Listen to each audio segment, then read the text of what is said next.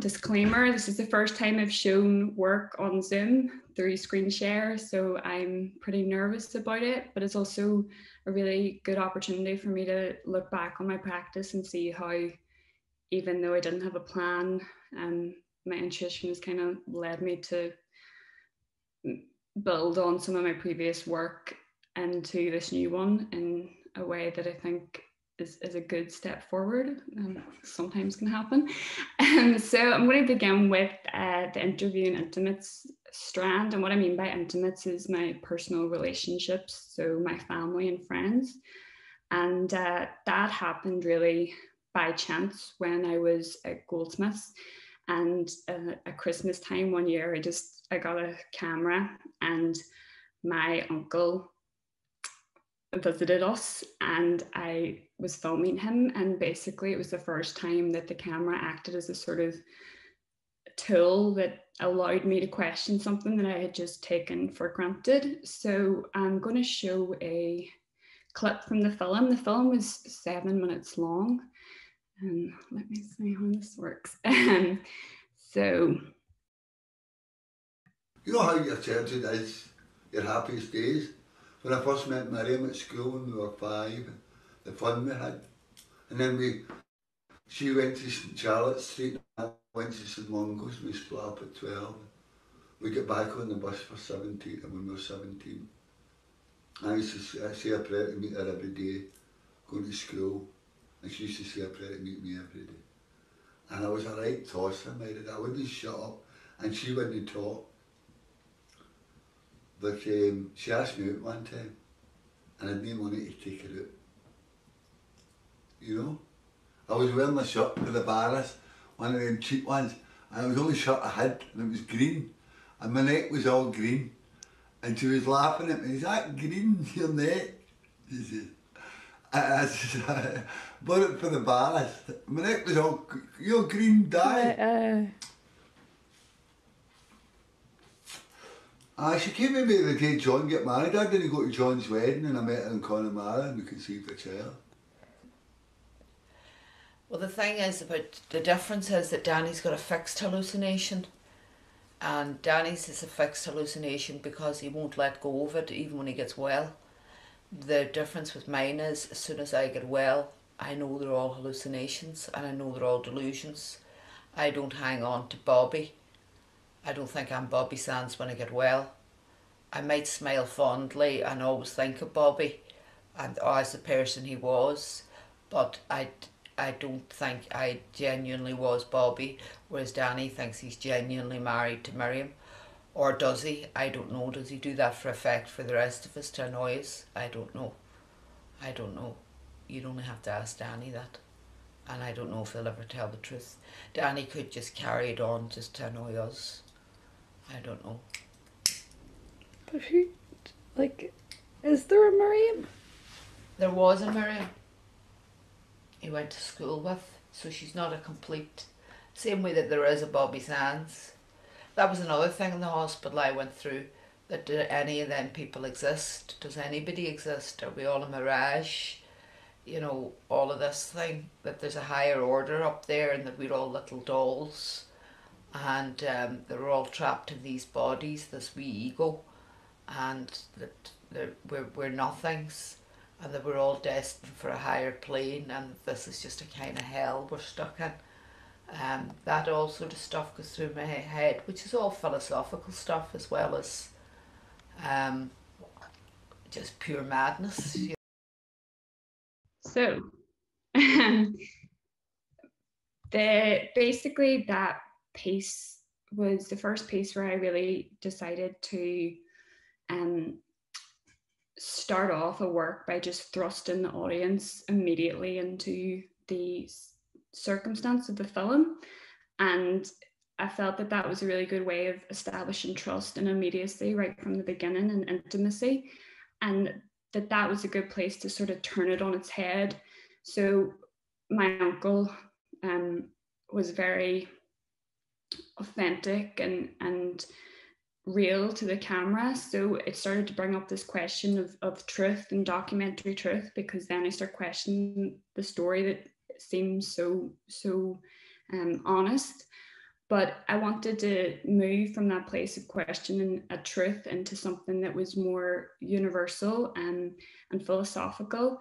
And the lip syncing was a very simple but effective way of doing that, because it was an ability to transcend the particularities of one certain person. And I have found that relationships for me are really great and important way to get to this universality. And I'm going to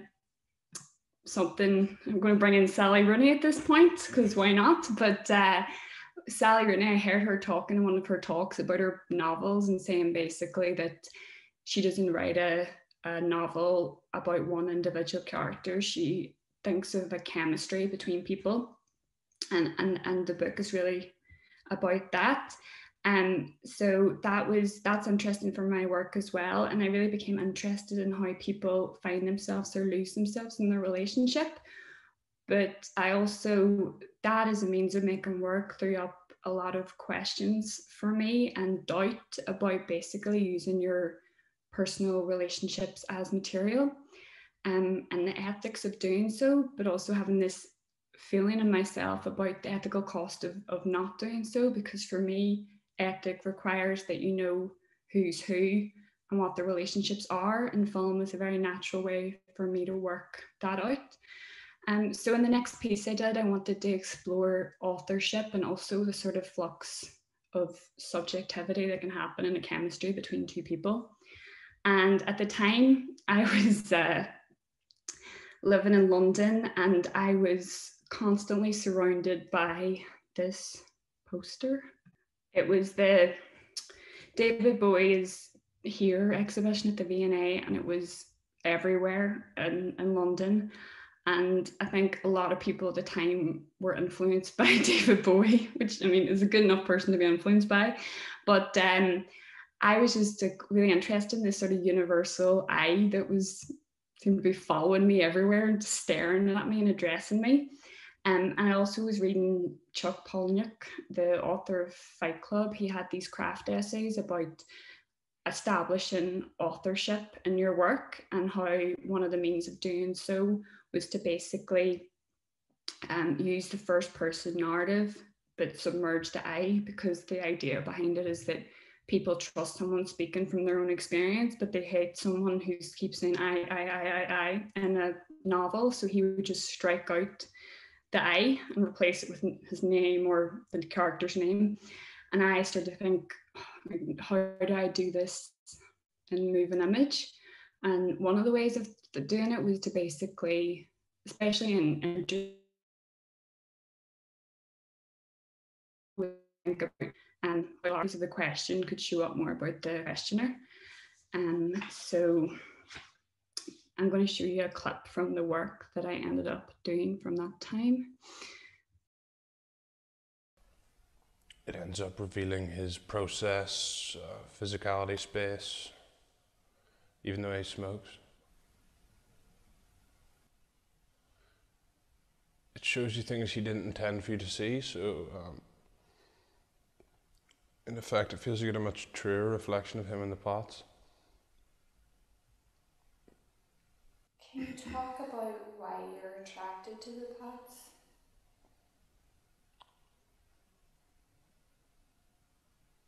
It's a difficult question. Because I feel like that's a question that it's a tough one.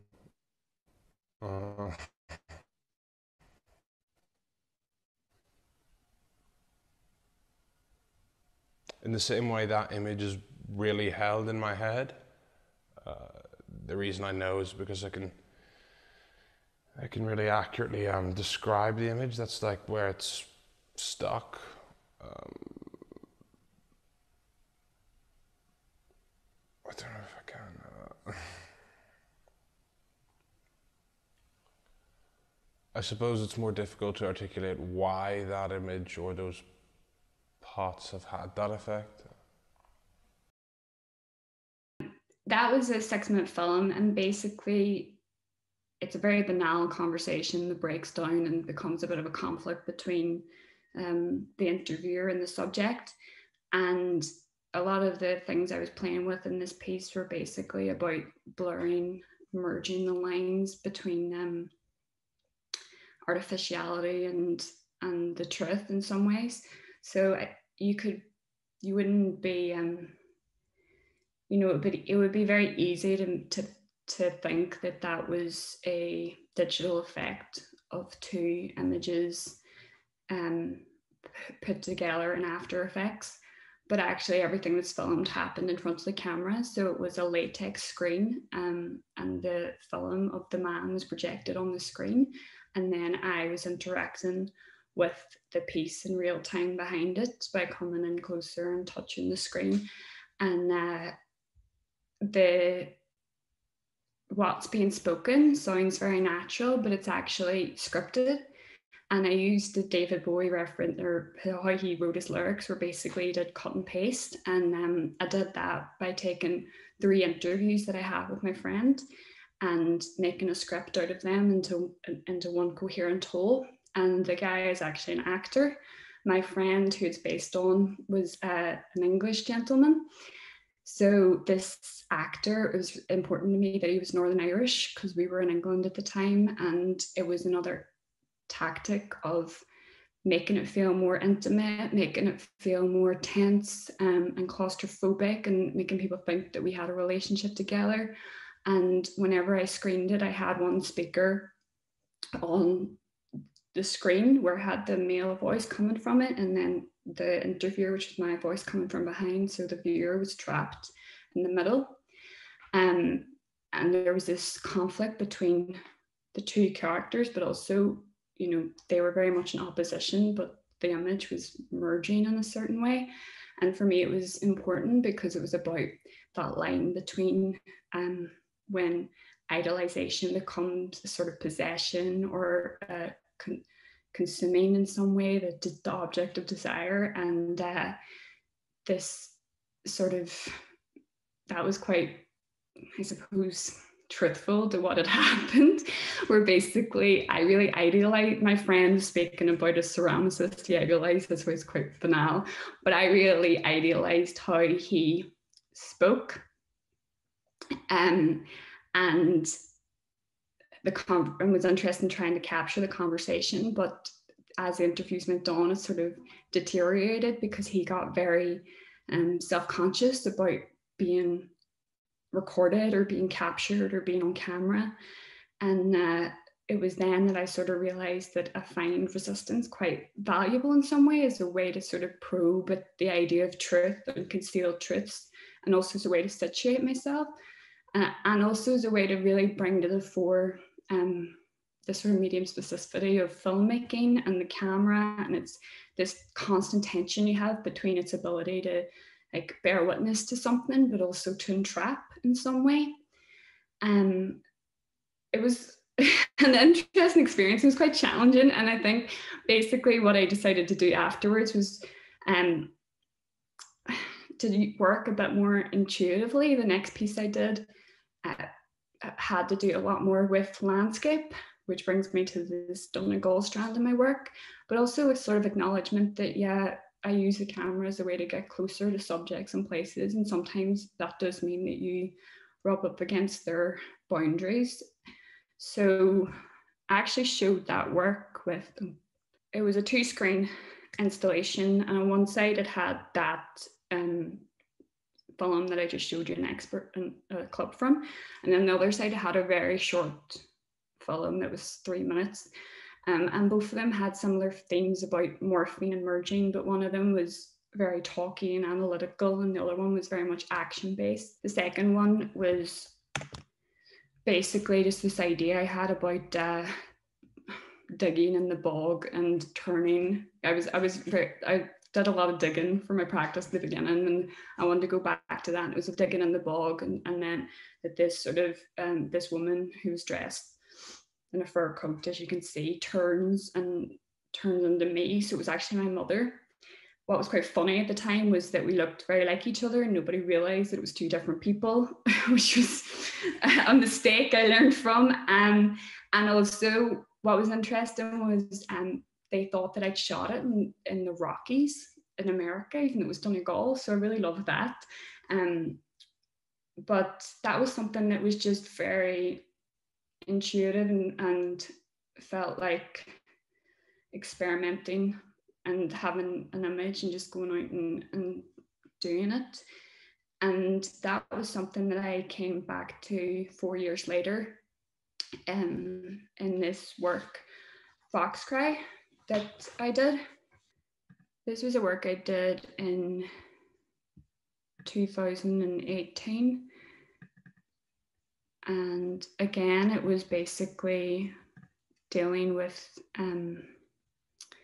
using Donegal as a place, a sort of space, an intimate space where you could just you could go and you could play and you could work just intuitively, like I said, and you could take risks and do secretive things. And the idea behind it, at the time I was reading the feminist magazine Salt. Which is a bunch of girls who had set the magazine up while they were in Goldsmiths, and they had this issue called Touch Me Not, which was looking at art history through the lens of a feminist lens, particularly taking into account that biblical story of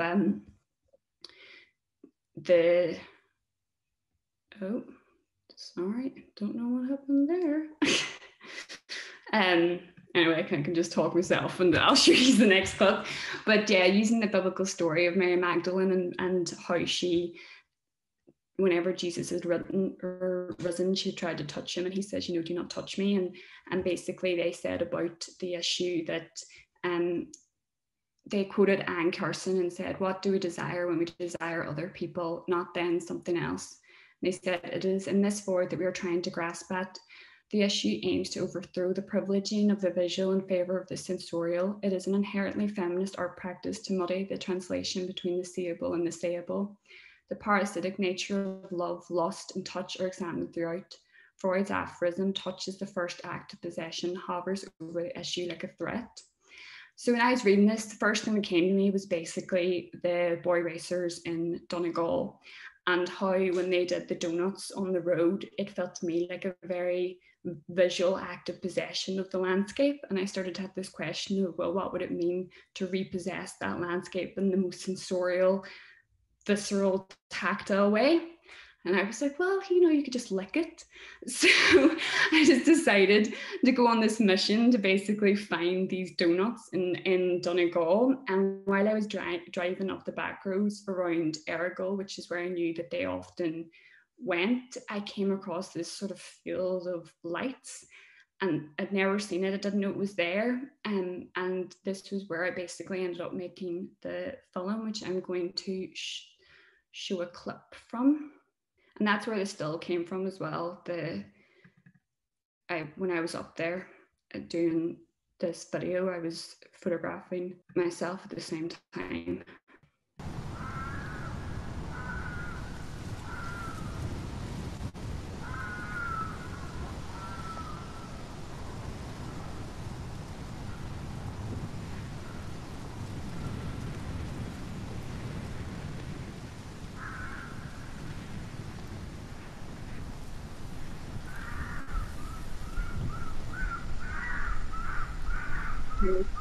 Fast forwarding the photographing bit. So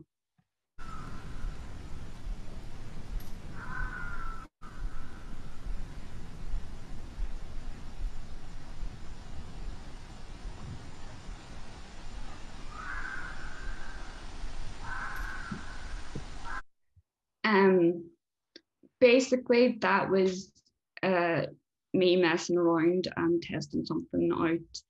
But I was doing the fire station digital residency at the time, and it was a really good opportunity to mess around with this great piece of equipment they had called Viper, where basically you could move the sound around the room. So I used the Fox's Mate and Cry because it had this sort of visceral mix of violence and desire, and I've heard it said that that's where the banshee, that that's where the band, that is the sound that banshees make, or there's a crossover that some people think that it's actually fox cries. And really that piece, the reason the light field is a fish farm. So I found that out whenever I was asking about it. It's these artificial strobe lights that basically stop the fishes from reaching the sexual maturity that would actually decrease their commercial value, which I felt really echoed with what I was interested in, or what had sparked me to make the work in the first place, which was my experience of being a teenage girl and going to Seaview and Gweedore and basically coming out in the middle of the night and being completely bashed by the elements because you're wearing Topshop fur and heels, and you're dependent on these other young males who basically can drive, and how you are both sort of trapped in these trappings of trying to be sexually mature, but actually they're limited in some way.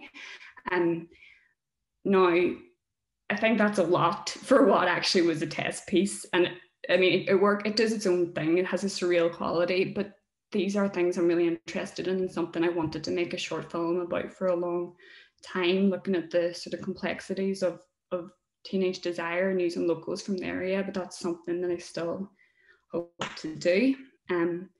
So I'm going to move on to the third strand that I was talking about, which is the psychological cinema. Because that piece dealt with fashion and female sexuality in a way that I also addressed in this piece called Star Factory, which was a 2-minute film.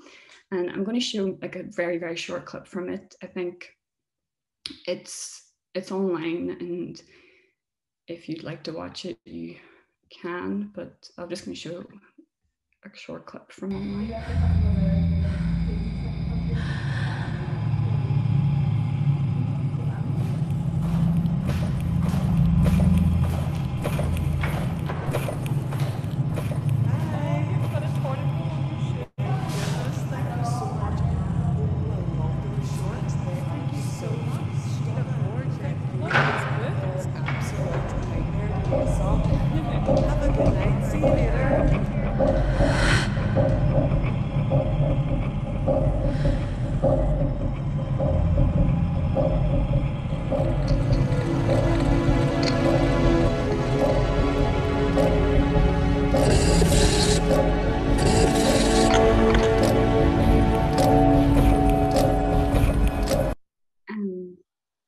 So that piece had started from basically I'd taken a break from making any art and was back in Derry for a while and was hanging out in Wetherspoons with my friends, and became really fascinated by the girls in there and how out of place they looked, because they looked so glamorous and they were wearing these incredible warrior-like outfits, but we were in Wetherspoons and it was the middle of winter. And so I started photographing them. It was the first time I ever done photography, and I was really out of my comfort zone. And a lot of times I would take refuge in the girls' toilets, and that's when I began to observe the interactions between them, and that's where this film came from. I was researching the socio-political history of Derry with the shirt factories and thinking about the matriarchal relationship of the women and the clothing as empowerment, because they were often the breadwinners at the time. But I also was just really interested in idealization and projection and this desire for initiation for this young woman. And I think it harked a lot back to that piece I showed, the portrait of the craftsman, in a lot of ways, because it was about idealization, but also using this technique of like one shot. And also this process I have of documenting something first and then using cinematic form to sort of explore the psychology behind it. And I was realizing as well, another strand in my work was this mix between like a bleak reality and this idealization and fantasy, and how people try to survive or elevate or escape in some way out of their reality through fantasy. that's really relevant to the work I'm doing now. The one thing I would say in terms of the work in between was I made a fiction film with my friends. Well, one of my friends acted in it and she was a revelation, but it was a fictionalized film, and it was the first time I'd made a fully fiction film, and I made a lot of mistakes, but it was a really, it was a big learning process because I got to use 16 mil for the first time, and I got to basically work with using mixed formats to show these different types of modes, you know, like a bleak reality and an idealization that maybe might rupture or fail in some way. And then whenever I did this show in RCC in Letterkenny, I was able to basically bring back in the interviewing. I interviewed my friend. So it was this 3-screen installation, and you walked in the middle of it, and basically you were in between this relationship, and you could never get the full picture. So I felt like that was more successful in showing what I was trying to get at.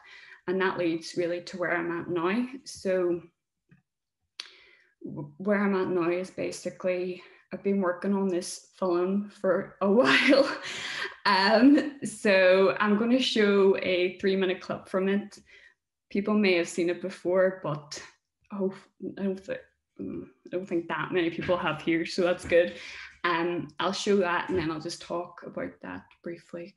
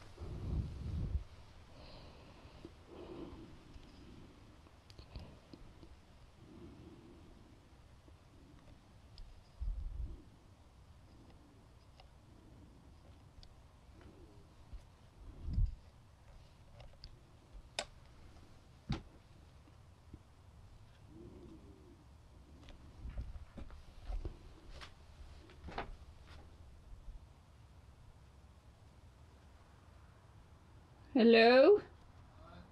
It's Myrid.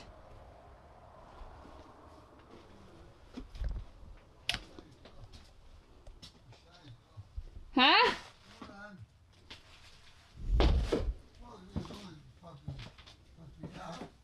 What?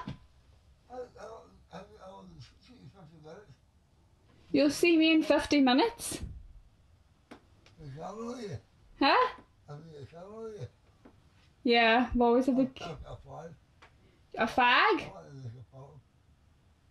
I don't have any fags. No, follow me, follow. Fill in, yeah. What? I am like as bad as my mommy with my hearing, yeah, I know.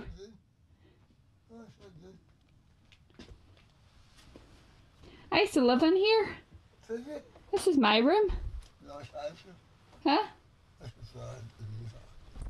This is my room.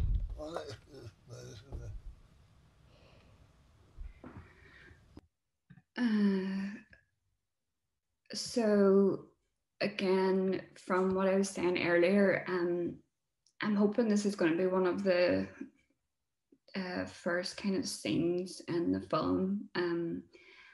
And it's using this tactic that I have in my work of kind of just grabbing the viewer and taking them with me by the hand.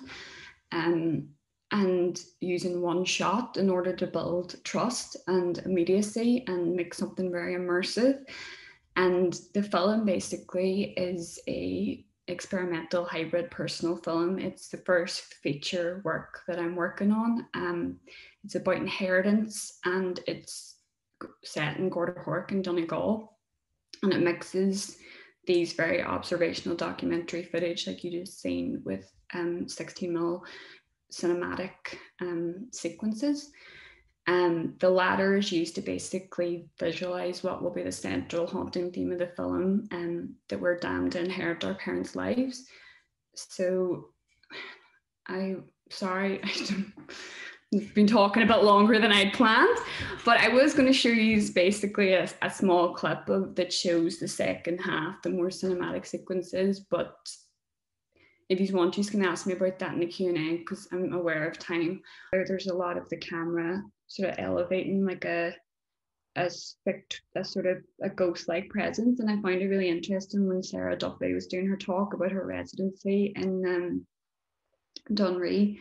She was talking about ghosts and history rubbing up against itself, and how Dunree is a really unique site for that. So for me, it's sort of the perfect place to be looking at this material and thinking about how a ghost would edit it, because in some ways the idea of a ghost in myself, being a filmmaker, being a ghost in some way, because I'm haunting both my family by asking these questions and myself by asking these questions. It feels like the ideal to edit the interviews and think about how to jump time, because I don't see this film being chronological. It's very much playing with different time periods, and the edit is quite strong and associative in that way. And then the landscape in Dunree is just so useful for me, because what's been a huge influence on this work is I read that book by Nancy Shepherd Hughes called Schizophrenic Saints and Scholars in Ireland, in rural Ireland. And basically she was an anthropologist, and she did this study in West Cork. She named the town Ballybrand, but that was just a pseudonym for the town. And it was in the 70s that she did this study, and looking at why there was such a high level of alcoholism and schizophrenia and these towns, these rural towns. And what I found really interesting when reading the book was that I've never been to West Cork, and I wasn't there in the 1970s, definitely not, but it felt so familiar to me and yet so distant in some way, and it gave me a really interesting frame to reflect back on Gortahork and where I grew up.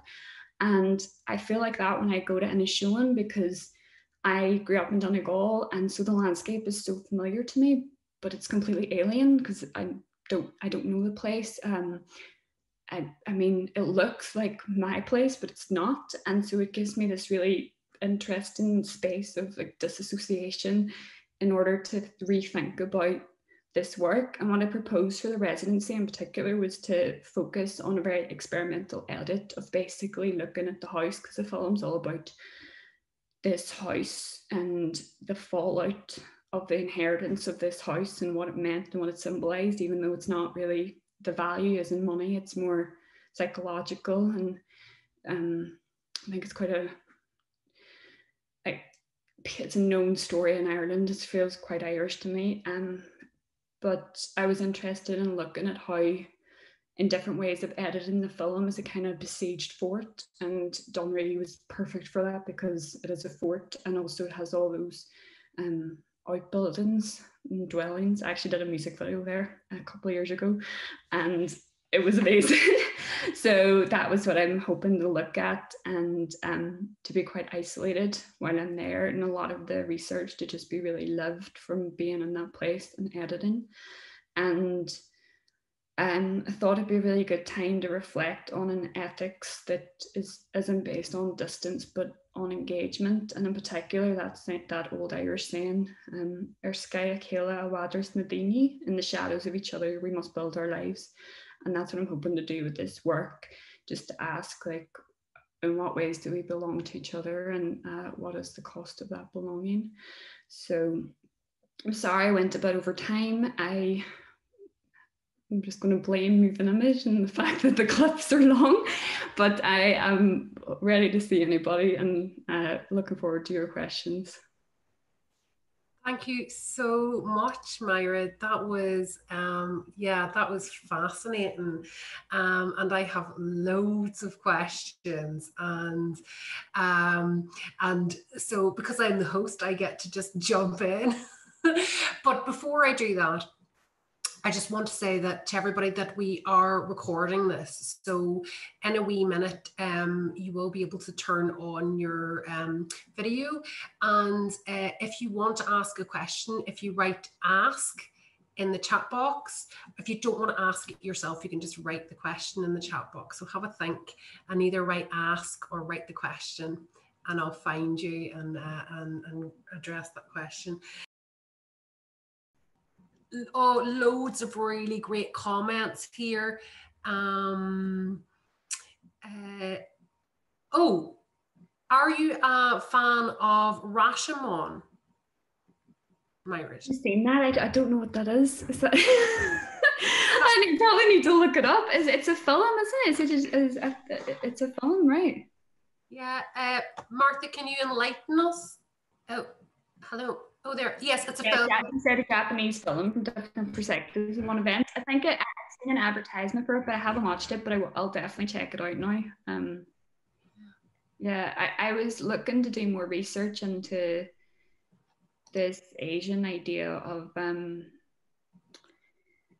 know how to say it properly, but like they have these spirits. I think you can see it in Uncle Bonamy, this idea that objects and places have a spirit of themselves. And I was looking at potentially doing more research into that, because I'm going to do more filming around the house and the landscape, and I thought that would be a really good way about looking at ghosts. Oh, Clean is saying it's Shintoism, animism. Yes, animism. Yes, that's it. Thank you, Clean. Yeah.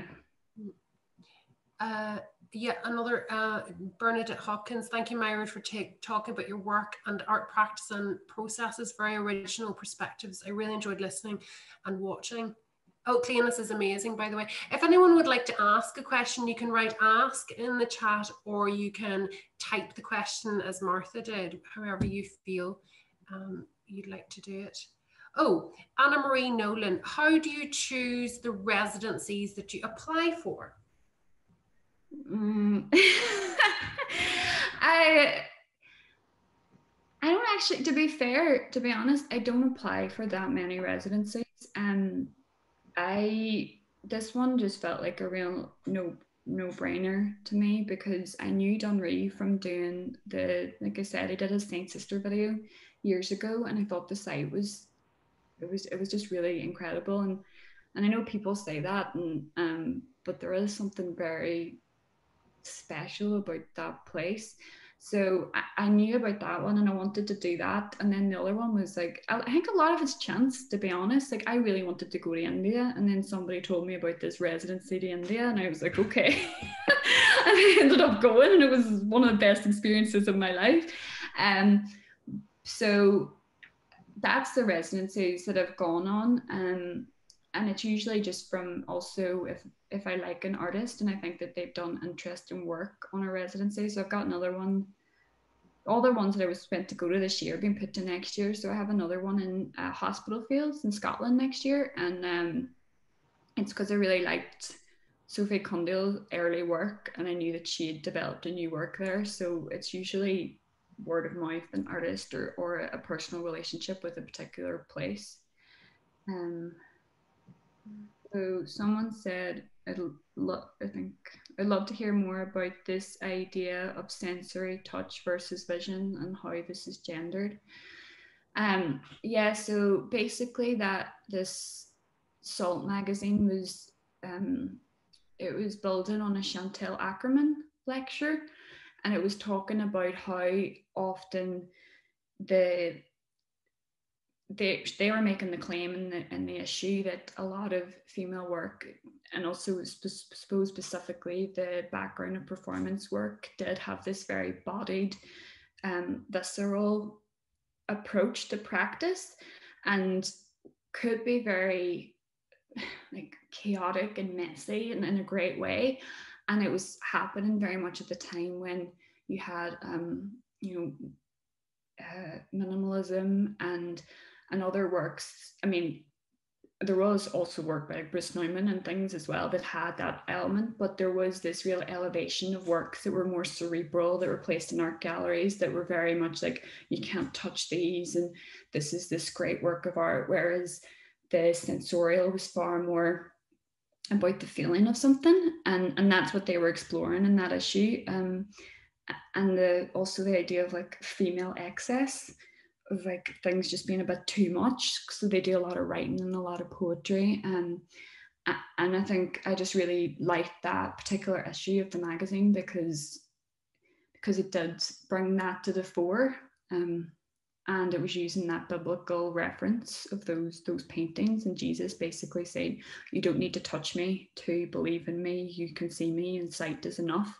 And this division they were claiming between sight and feel, and how sight was far more like the male artist, and the feel was the female artist perspective. I mean, I don't think it's nothing's ever as simple as that, but it was an interesting idea, and that's enough for me to get going on, to be honest. Yeah, I'm like, just when you're talking there, I'm getting like images of like Eva Hess and her approach, you know, especially like alongside the kind of minimalism and how kind of tactile and visceral her work was, like along with a lot of other like artists, well, female artists, and well, as you say, it's never, there's never like a straight line, it's never black and white, but it is an interesting concept. I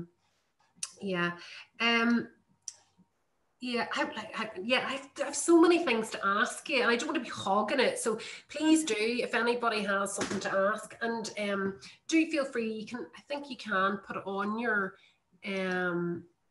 videos. Maybe I'll ask you to put on your videos so I can see you.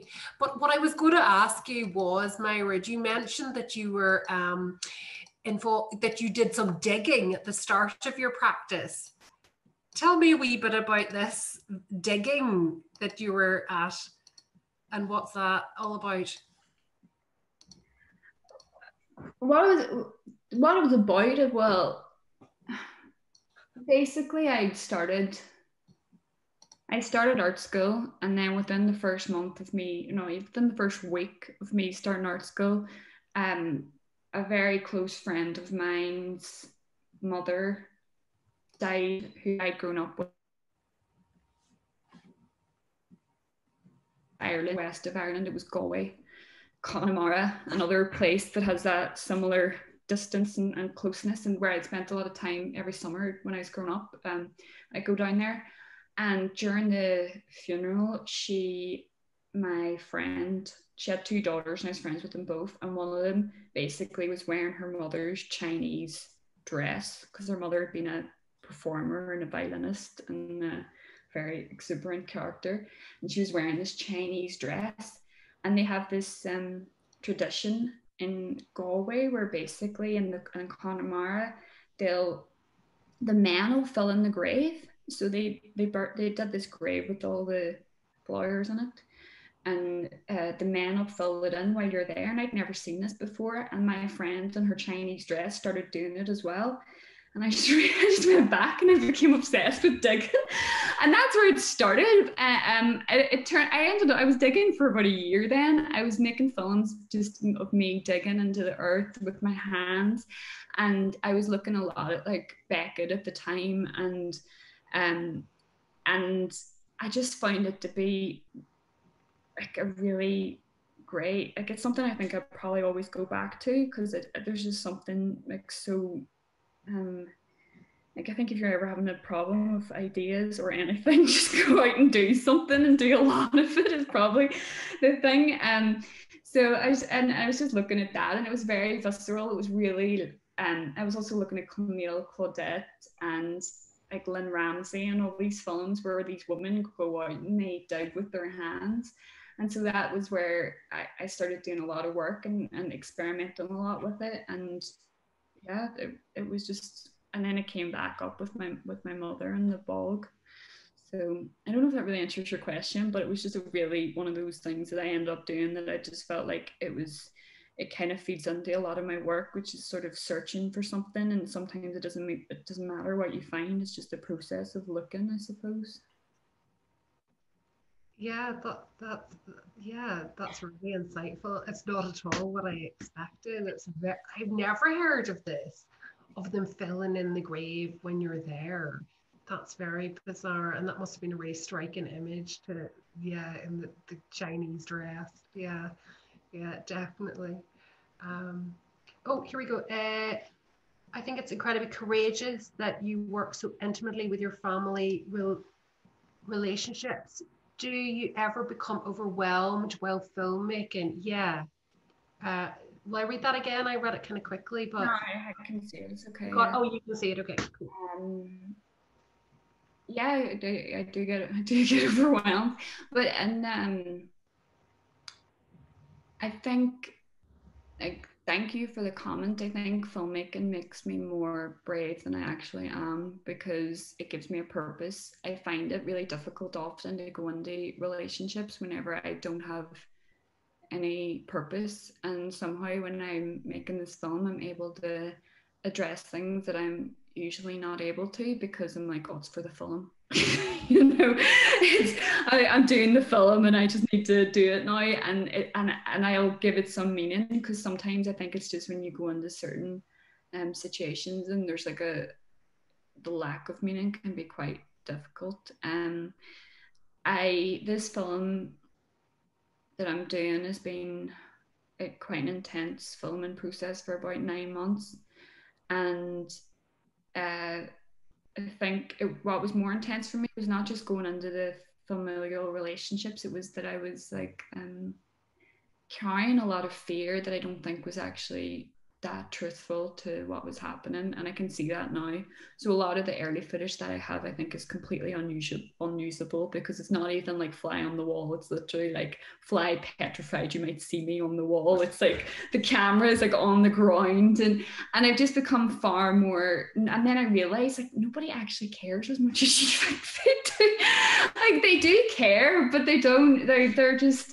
But it was a period of building up trust, and I've learned a lot doing it. It has been a really, really good process for me.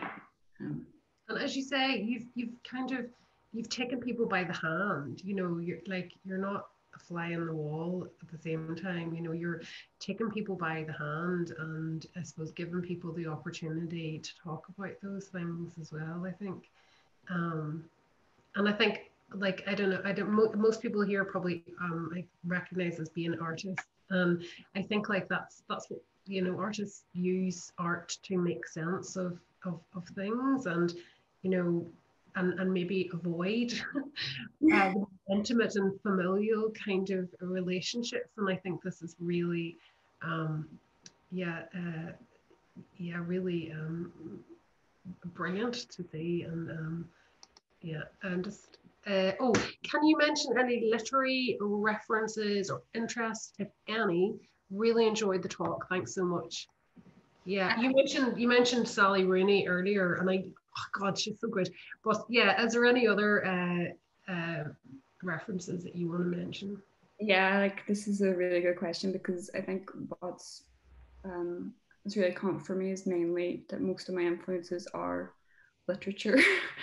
And I am really interested in the sort of autofiction strand that's happening at the minute, this sort of female embodied lived experience, but also how that rubs up against this Irish tradition of Irish writers that were sort of condemned for telling what they perceive to be the truth. So when I talk about autofiction, I am quite picky, as my friend Cara, who is here, knows, because we were in a book club together, and it's a lot of female autofiction, and I'm basically like the most hated person in the book club usually, because I'm the most critical of it.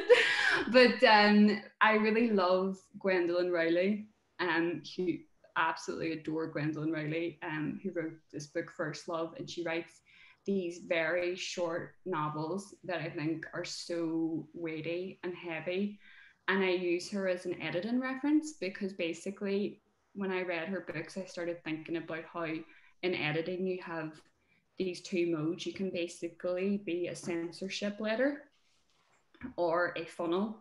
I think in documentary editing, a funnel is what most people use. So for me, that's basically like cutting out the crap and making it slim and just having the point of what's important. And that's like so important for editing. But then I think the censorship letter is what I'm using in the beginning of that 3-minute scene, where basically there's all this text and there's bits of it that are you don't see it because of the cut I showed you, but basically there's bits of it that are blackened out, and you as the viewer know that there's parts that I'm choosing not to show you. And so it's sort of showing the audience that basically there are boundaries here. And I feel like Gwendolyn Riley writes like that because she'll describe a scene, and then I think she's like basically cut out all the processing. So you have the killer line at the end, but you can feel the weight of it, but you can't see all the processing. So I love her. And then in the second, like another huge influence on my work has been John McGahern. So particularly his first book, which he wrote when he was 29. And I feel like he just went really hard and basically was like, I'm going to talk about my family now. And the book, The Barracks, I love that book. And it's very like based on his own story, but it's sort of fictionalized as well. So he's just like, he deals with the surface of things in the most deep way. So I like adore him. And then, yeah, so those books, other books as well come up whenever, like I'm reading at the minute, Vivian Gornick, the Fierce Attachments, about her relationship with her mother. Again, amazing piece of work, amazing piece of writing. I think it was written in the 1980s. And about her and her mother traveling around New York, and that's incredible and has been a big influence. There was a book I read recently that was a big influence, but I can't remember. I'd have to go on my Goodreads. But yeah, so those books are really good, and I have a whole list of books that basically I'm like, they're related to the project that I still have to read, because I'm actually not the fastest reader, unfortunately. But yeah. Anne Henderson has a question. The work you've shown us is so powerful. Absolutely, Anne. You mentioned Myrid. Oh, we could see more online. Oh yeah, there was a film. Do you remember you showed us? Can you tell us where we can find that and more online, Myrid? So Star Factory's online. That's like 2 minutes, and then at a Wishbone is 10 minutes. I haven't put it up yet. But probably will soon. Are they just on your website? Yeah, I need to update. I'm updating my website this week. So, and if you want to email me, I'll send you any links. Like my email's on my website. It's just basically myrid@hotmail.co.uk. I'm just aware of timing and stuff, and I just wanted to check. Is there any? Thank you. Your work and your talk have been amazing. I absolutely agree. It was an amazing journey that we've just been on. Really, really wonderful, and yeah, I'm so glad that I've had this time to spend. You all applaud yourselves for hanging in there as well. Go team! Thank you. Yeah. Thank you so much, Myrid. That was wonderful. Thank you. Thank you very much. I loved it. Yeah. Sarah, it's good to see you. Yeah. Thanks everybody, and thanks for organising this. Bye. Okay. Okay, bye guys. Thank you for a lovely evening, and we'll see you very soon. Cheers. Thank you. Bye. Bye. Bye. Bye.